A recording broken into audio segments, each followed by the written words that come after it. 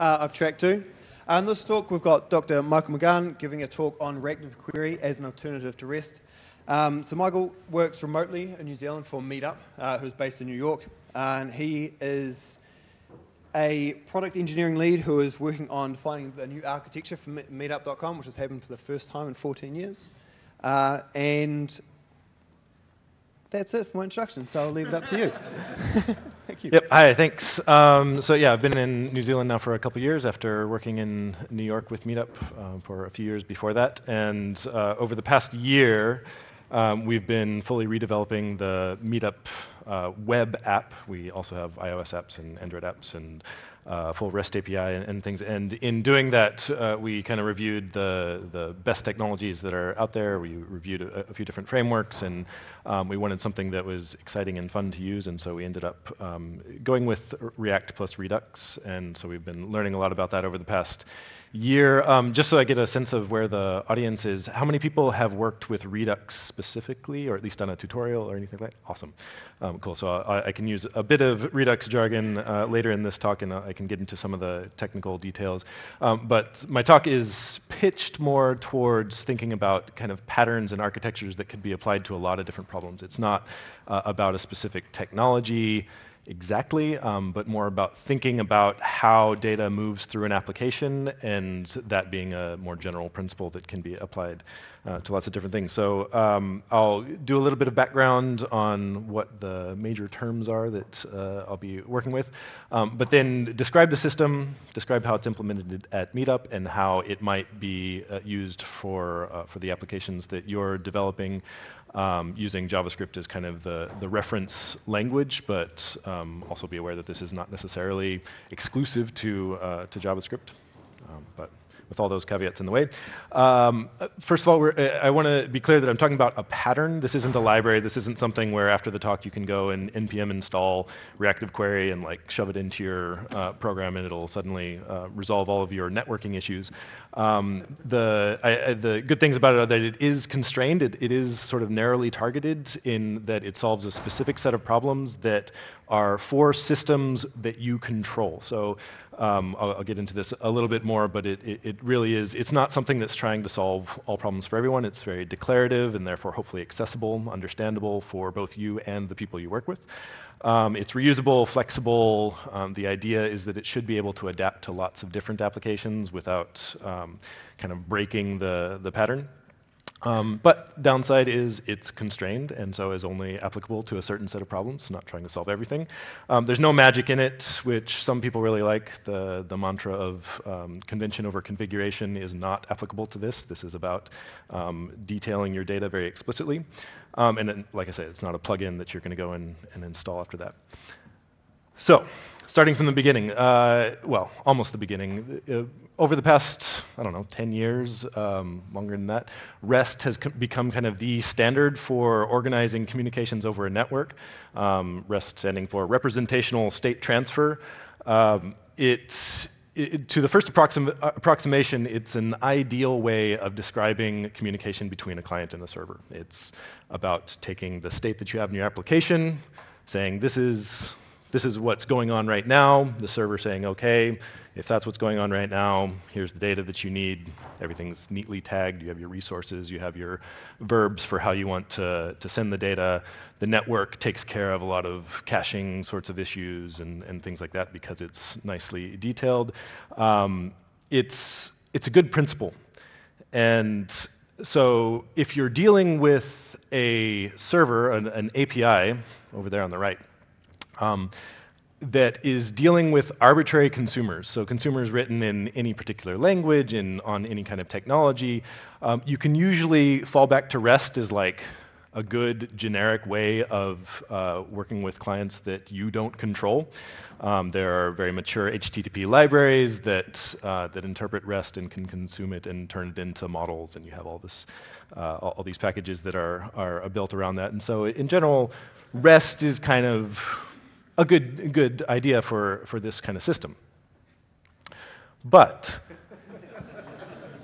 It also has some issues. So actually, when I was starting to develop this talk, I came across a few articles that were recirculating about how REST is evil and should be thrown out in favor of pure JSON APIs, and that no one should ever use REST ever. I'm not going to go that far. There are some really nice things about it, is that it really doesn't assume much about your data. People can and do use REST for everything from node bots to giant search engines, and building REST APIs has been really useful because it's adaptable to lots of problems. You have a very explicit data format. It can get very, very detailed if you want to get into it. Most people don't. And it separates the data from actions on that data in a neat way. And you have kind of the explicitness that goes with the specification. Downside is it's a minimal data representation. Again, it doesn't assume much about your data, and so you can't leverage what you already know and control about your data. It also is an explicit data format, so you can't just go with assumptions. You do have to define A, B, C, D, content types, custom headers, HTTP verbs if you want to do it right. It's both over-specified and under-specified. There's more in it than you're ever going to use. There's also things that you might want that are not in the specification, and so you end up with lots of situations where people have REST-ish or REST-y APIs. I don't know that I've ever seen an API that is actually useful that follows every aspect of the dissertation that defines the REST architecture. So, in practice, it starts to look like this. So people may have heard of Helios. It's the hypermedia as the engine of application state.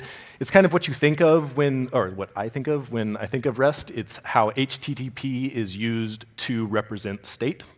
And that's the things here: HTTP verbs, content types, custom headers. The URL is part of this using HTTP to define your application.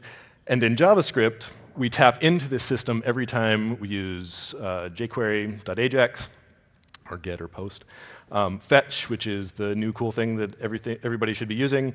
NPM request if you're talking server to server, and then the old classic Ajax XML HTTP request. This gets complicated, and every time you make one of these calls, you're dropping out of JavaScript and into REST in order to represent the state of your application, which may not be a good idea.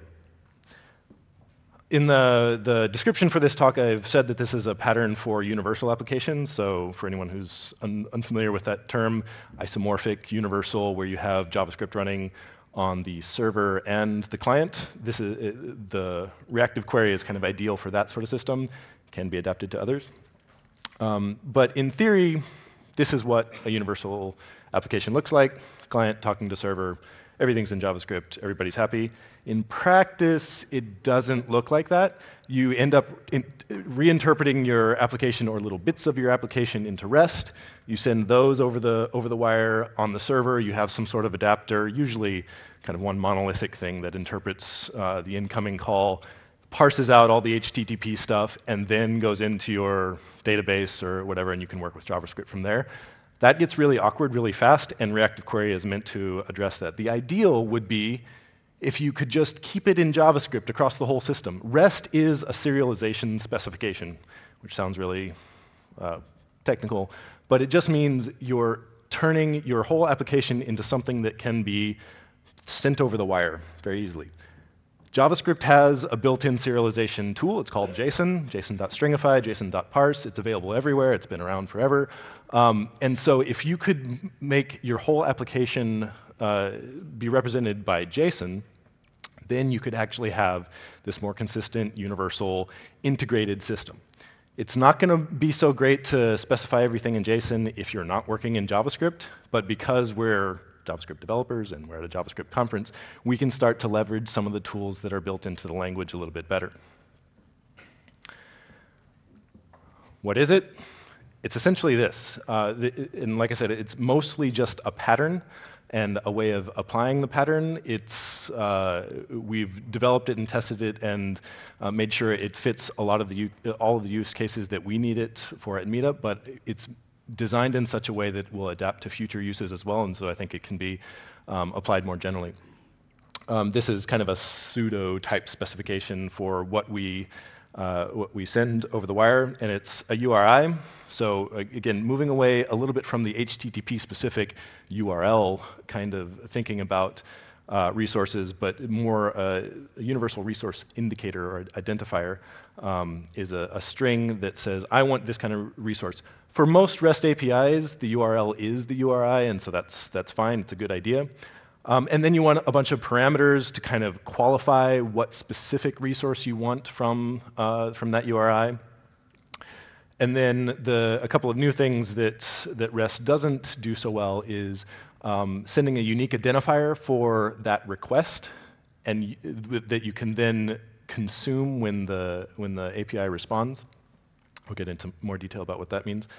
And some sort of meta information. So most REST APIs, including the Meetup API, use a combination of custom headers and query string variables to do things like paging, to ask for secure SSL URLs for images as opposed to non-SSL image URLs, to do a lot of kind of meta things about the request that aren't specifically about identifying a particular resource, filtering, things like that.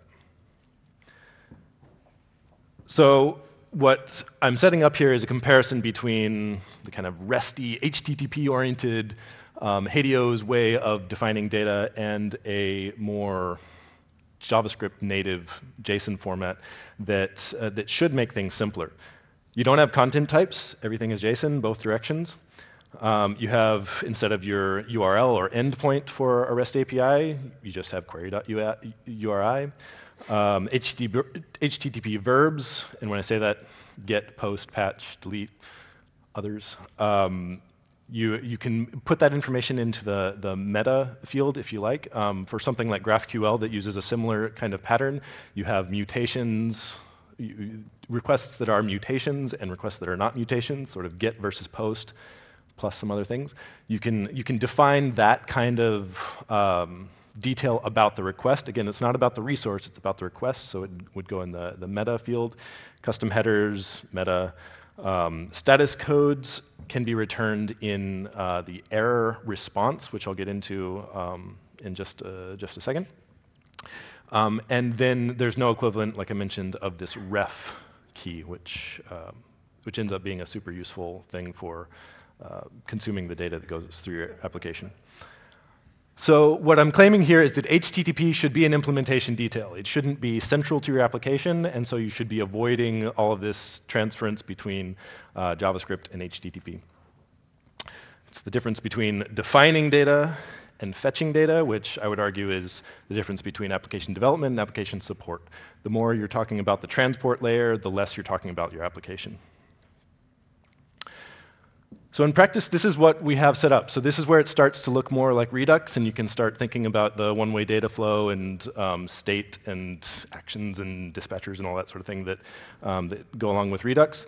You have your query, which is usually the result of an action or is the payload for an action. It goes into some sort of middleware. We have our middleware dispatcher. I'll give you an example of that connects to our server. It's all in JSON. Everything gets encoded nicely. The server returns a query response in some way. The middleware might do some additional data munging if necessary. And you get a query response that's ready to go into your application state. It is one-way data flow. It just goes off to the side there. But the nice thing about it is that from the application development perspective, it's JSON all the way through. So now we get a little bit more into what it looks like in Redux specifically. For us, a query is an action that has a type of data request. We call it API request. And then the payload for that action is the query. It's very straightforward. That goes directly into our middleware. This is a very simplified view of what the middleware is, but it could be implemented with little more code than this. Where you get your action, you have some sort of query-aware fetching function that, well, in this case, is going to return a promise.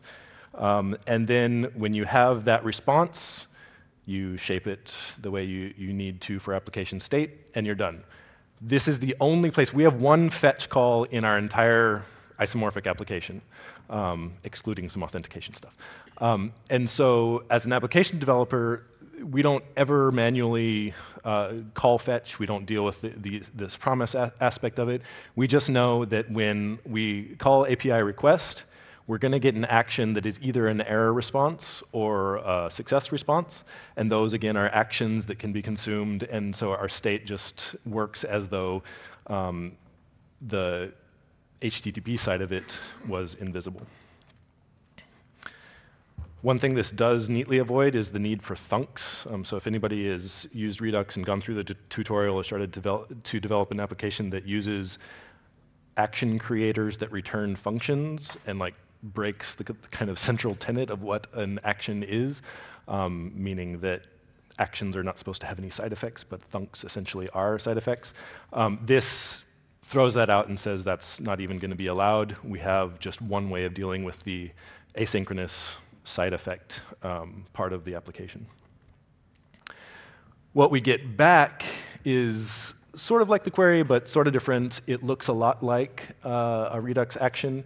It has a value, an optional error object, or array if you want to define it that way. It has some information about the request, so we use that meta field for feature flags to like turn on and off application functionality based on the server. Again, it's not central to the request or the resource, but it's additional data that we can get back. And the server sends back that ref. So we can immediately connect our incoming query, our outgoing query, to our incoming query response. And what we do is end up just using that ref as the key in our application state. So every query response that comes in has a nice unique place to go, and it's tagged with that ref. So we're leveraging the system as the sort of basic building blocks of Redux. We're using the patterns that exist and trying to avoid working around them the way I think a lot of developers oftentimes do when they hit the problem of how to talk to the server, particularly in reactive Redux sort of systems. And so this pattern starts to be it starts to become more useful over time because it solves an issue that is always in the background for developing new features. You're always wondering about how to get the data, where the data is coming from, when to fetch the data. Do you do it in some sort of component on render thing if you're using React? Do you do it in middleware? Do you do it in your action creators?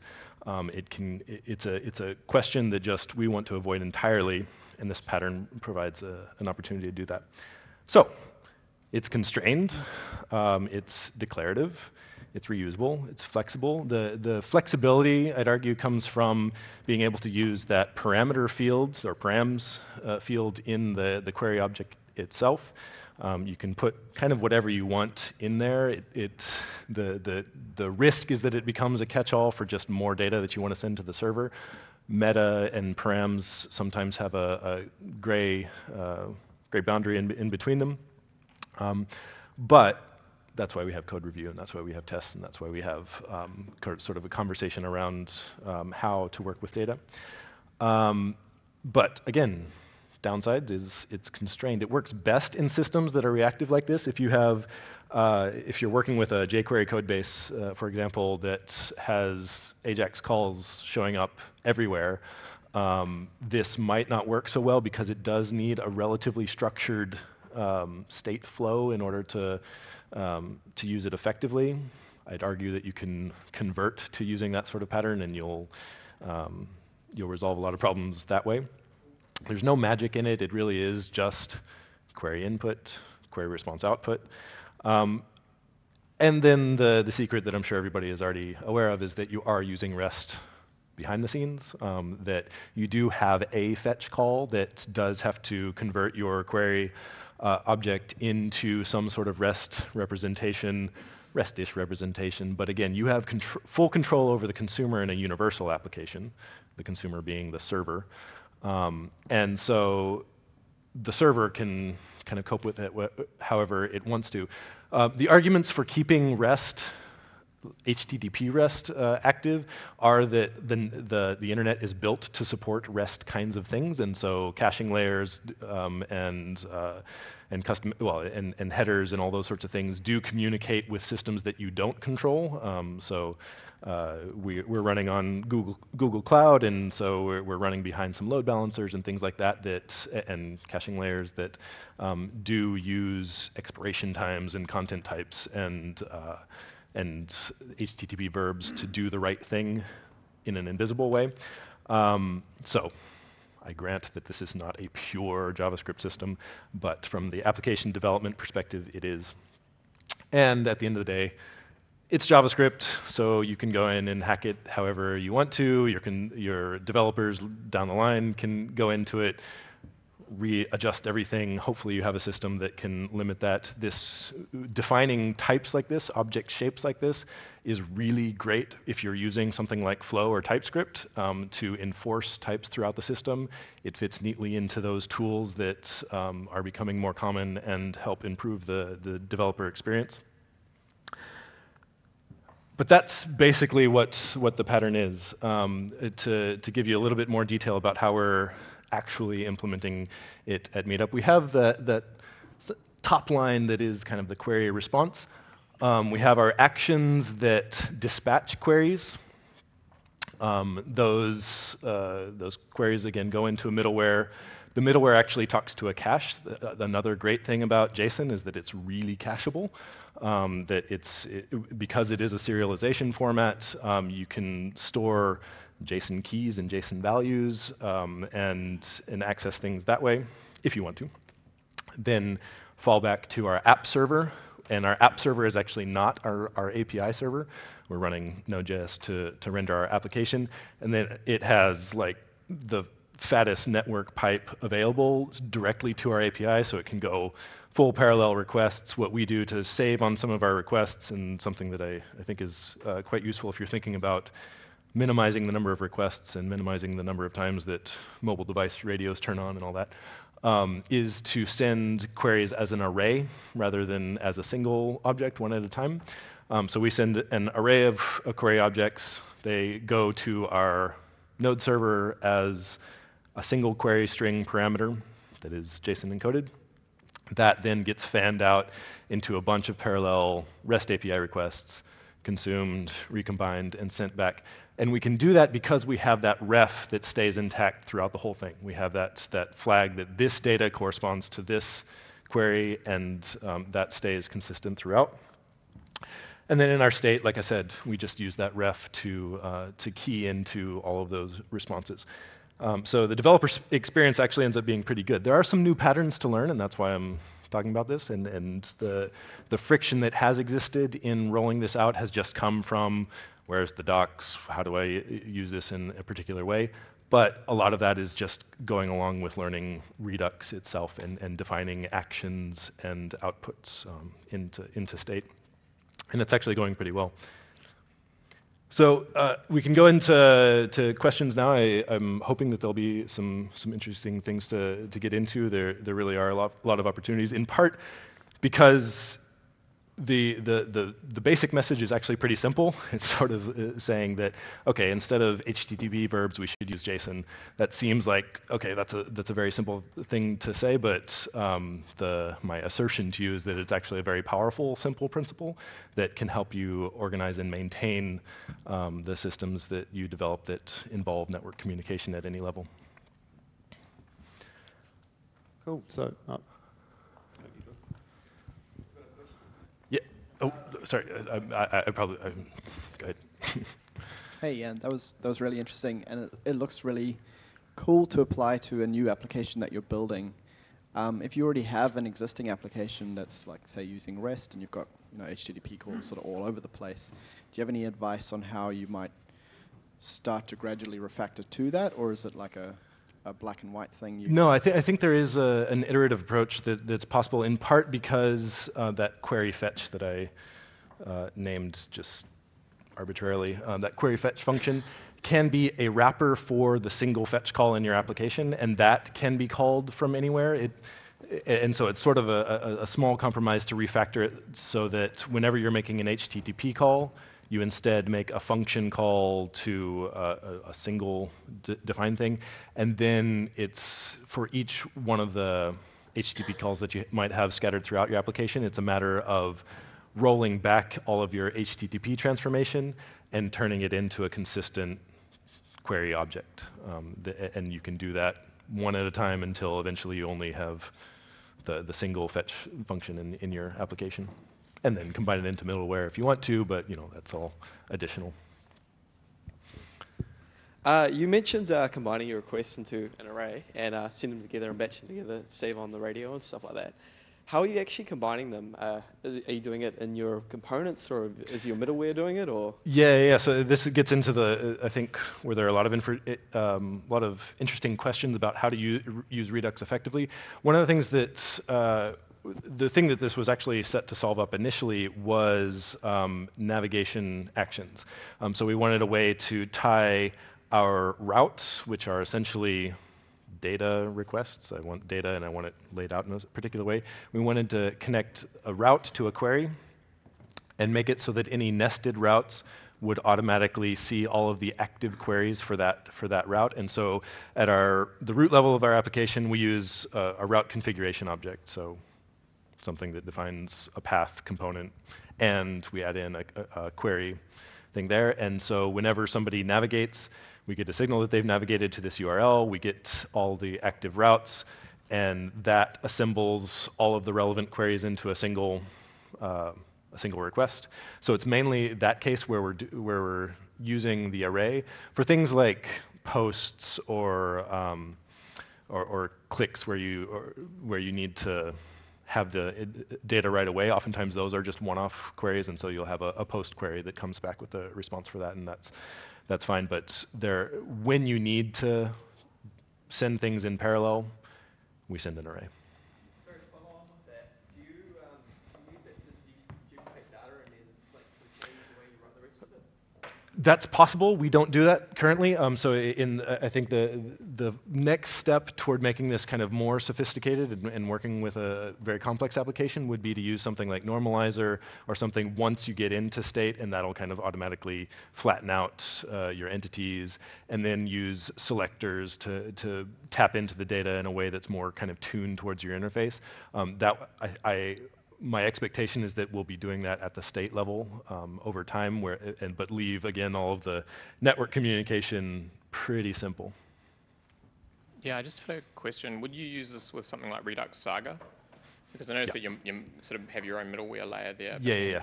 Yeah, so actually we're using Redux Observable, which is an equivalent kind of thing, where our middleware is composed of an observable chain that does some transformations and parsing of both the input and output. That's where we assemble things into an array if necessary, and where we parse out the query responses into something that is suitable to our specific state structure. So yeah, Sagas and Redux Observable are like awesome. I think that's the future. Yeah. I just had a question about, so you generate the refs to send off the requests, and then you put the ref as the key to the data. So that's kind of like, it means that when something needs to refer to the stuff in the state, it needs to know the request ref, whereas surely what it was actually interested in was the URI, not the ref. Do you have something which then translates it into a different part of the state? Wherever we define a query, is the same place where we define that ref as an exportable constant. And so the consumer of it just says, whatever ref was defined there, I'm going to use here. The way that it's set up is that the parameters and all that sort of thing is, whenever that changes, it doesn't matter. The consumer always wants whatever is at that ref. And we just there are some assumptions there that it's always going to be the thing that we want. But essentially, React components consume the ref and pull the data from state, whatever's there, and the query defines the ref. One more. You're closer, sorry. Sweet, yeah. Just thanks for the talk. Just quick question. So this is all great, but I'm wondering about, do you have any post results? Like, is your application twice as fast? Are your developers happier? Is your DX twice as good? Like any Yeah, other we've results other than this is great? Yeah, we've been working at like trying to define the success of this redevelopment more generally. I mean, we're moving to a completely different architecture, so like, yes, all of the metrics are different. And one of the reasons why we chose React and Redux over something like Ember was that we felt like React and Redux would just be more exciting to work on, even though there are a lot more decisions to be made. And we've had much more positive feedback. The one kind of cheap comparison that we can make is that anybody who's started to work on this new system and using queries and all this sort of thing, and then has gone back to our existing legacy system has like hated it. They just want to get out of it as quickly as possible. That's not surprising given that it's a 14-year-old code base that has accumulated a lot of stuff versus a brand new one. But it does seem, once the hammer drops, once the principle clicks, people just start composing things and sharing with others, and ultimately it's a relatively easy thing to communicate in principle, and so there's been satisfaction with that at least. So, hey, that was a fantastic talk. Could I please get a round of applause for Dr. Mike?